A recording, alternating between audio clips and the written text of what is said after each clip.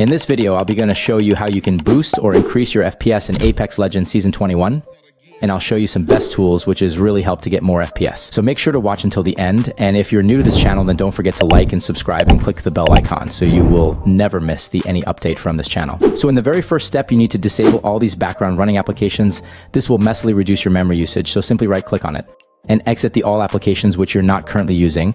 And you can also disable these applications from Task Manager if you're not using most of the time.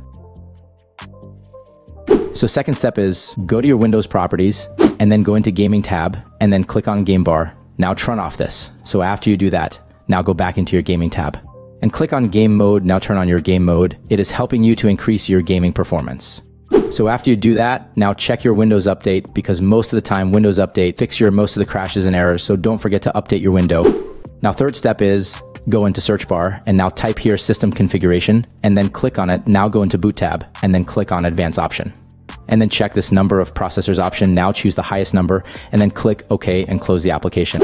Now download this pack, download link in the description. And after you download, so simply install these applications. Now follow the installation procedure.